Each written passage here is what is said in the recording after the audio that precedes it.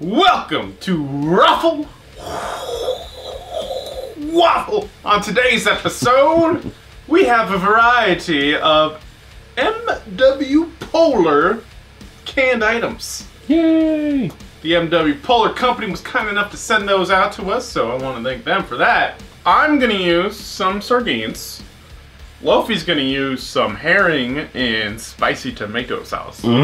And Senor Aguero elected not to do fish because he's the smartest one on this episode for some reason. You'll find out that that's wrong. And he's doing the marinated mushrooms. Yay! We are so smart. We are so smart. Sardines. Delicious. However, will they make a good waffle? No. Ooh. That is nice.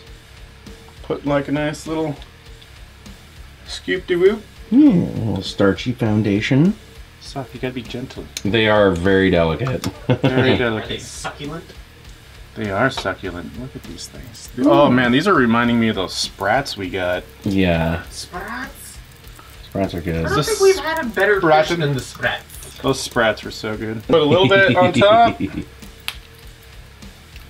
And let's just shut her down. Oh, really? So great when that fin just sticking out of it. Yeah. See what that's all about. The smoky flavor that those have is amazing. Just the right salt level, not too salty. You can see little bits, little dark bits. Oh yeah, there's a fin. You can see a whole fish. Absolutely delicious. Called chow chow. Like chow chow's just, it's a thing, so you can look it up. It's a thick cut relish, basically. So I'm just gonna put a little bit on that. I think that'll give it like a nice little tang. Come on. I'm just like realizing what's happening right now. It's mostly overdone fish. These sardines are way better by themselves. As it is, this tastes kind of like a McDonald's Filet-O-Fish. Oh, I love Filet-O-Fish. You know, like one that's a little bit old. Oh. You know what? If you put a slice of cheese on this, American cheese, and a shit ton of tartar sauce, this would actually be grossly delicious. Oh boy. So first of all, I get the impression that this waffle was taken out because the fish was starting to get too hot. But it wasn't taken out because the waffle was done. It's a very underdone waffle. All sardines have been cooked to the point of death. And the thing that saves them, their soft texture, is the fact that they're served alone. Here we have a mushy fish paste with overcooked fish inside of it. And it's bad. Where was selected for the tartar sauce route after Loafy's glowing endorsement.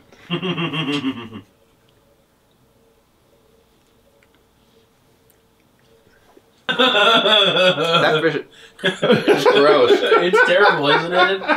It got cooked and it had some kind of chemically taste. That's gross, man. I'm surrounded by weak men.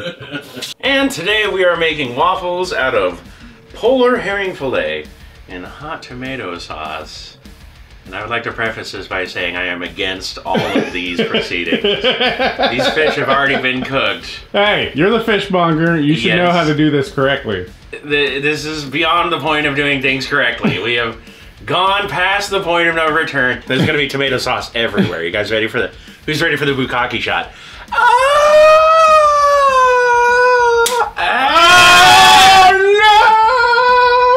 I don't know a better way between going from point A to point B, but... So, straight line. Yep, there we go.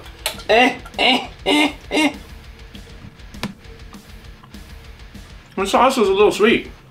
And the fish is... It's very tender. Very, very tender. So are the sardines. To a point where you wouldn't want to do anything to it.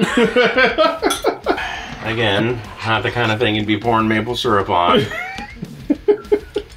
This is wrong. Every stir feels wrong. I know you're not what you should be, but you're gonna have to do. Ooh. It's a little bit red. And it smells a little bit gross. It doesn't smell as bad as the sardine one. Hey! No, it doesn't smell as bad as that Fuck one. you! Caper syrup. Yes, it is time. Mmm, fish and peas. Yeah, we've made our bed. Now it's time to vomit in it. I hate it. I hate it. It's not going in any right direction either, I can tell you. This is gonna fall flat on its face. Oh, it's horrible. The capers don't make it any better. Oh, God. Oh. Oh, I see. Oh. Oh. Oh, the aftertaste is not good either. Nope. Ooh, ooh, what's that? I was a little free with the capers. Why is it building up? I quit eating you. Quit tasting. Ooh. It's not through with your mouth yet. It tastes like what you imagine a bear would smell like. There's something like super like BO in here. Yeah, it's bad. Like It's super duper bad. a little bit of an armpit. Where is that coming from? Doesn't smell good. Raw dough. Yep. It's like the fish still got overcooked, even though the waffle didn't get cooked at all.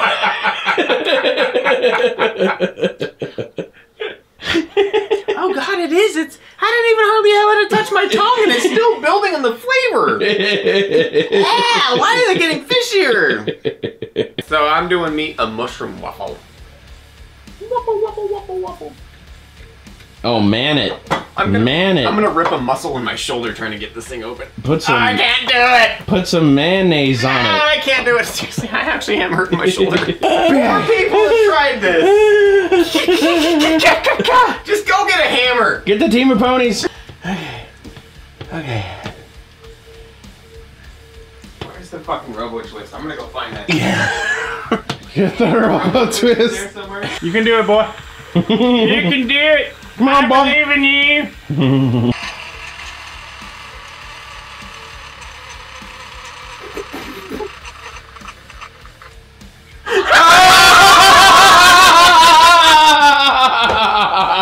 Keep going. You killed the robo twist. Keep going. How could you? How could you? Oh.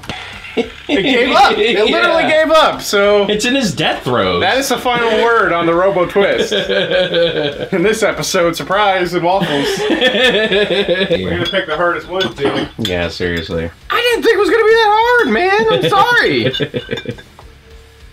That's what I was thinking. Some cotija, some mushrooms. Actually, cotija, hongos, and waffles. It looks very powdery. It's mostly queso fresco. I don't know, if you poop that, you got problems, unless you're a seagull. Dude, I did that after I ate a pint of ice cream. I'm pretty sure that the outside edges aren't gonna get much more done than what they are. They don't seem to... The middles are gonna get more done than the outsides. I'm gonna use some sriracha. I'll let you guys use your own discretion. Okay.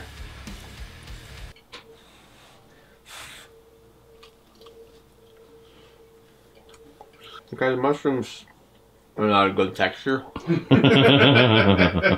The shining part of this is not the mushrooms. It's probably that there isn't fish in it. There's that too, yeah. That's the shining part. Yeah, the of shining part, this is not fish. No, I mean, like the mushrooms, like I said, like I'm letting you guys put the sriracha on there to your own discretion. Don't put even nearly as much as what I put on there, because the sriracha kind of overpowers the mushrooms. Mm-hmm. I think it would be good almost plain. It smells really good. Got that savory thing happening. The inside is, I would say it's underdone. Because it tastes like it got to temperature. It's just that the filling is so moist and wet. Mm. that it's still, you know, soggy in the center. It's a little soggy. Early morning dew. But, you know what? The flavor of this is not bad. Fuck you, Loafy. A little bit of meat, a little bit of onions. This would be kind of like a pierogi, you know? Yeah. Just like squashed flat. And that's good. I would eat this. Even without those additions. It has a nice amount of saltiness to it. With the cheese. And the mushrooms definitely bring some flavor to the table. And I really don't mind the texture. Definitely the best waffle of the day. Yay! Yeah. Everybody gets one. I guess. MW Polar, want to thank them again for sending these out. Also want to apologize that we took their wonderful products that are delicious by themselves right out of the can and threw them on a hot iron. I knew it was wrong. I was trying to tell you. I tried to call the police. They didn't let me. They locked me up and put me back in the gimp hole. But hey, we got some quality fun video here. And we gave Where Gimme for the win on this waffle. Seriously, man. So thank you everybody for joining us on this episode of Raffle Waffle, where we learned a very important lesson, how you only cook fish once. You only get one go at it. Leave it alone. Alright? Remember to like, comment, subscribe, check us out on all the social media. Check me out over on my Twitch channel. I'm there almost every night. And we will see you next time when we throw something else weird into a waffle. Maybe the transmission of an '87 Chevy.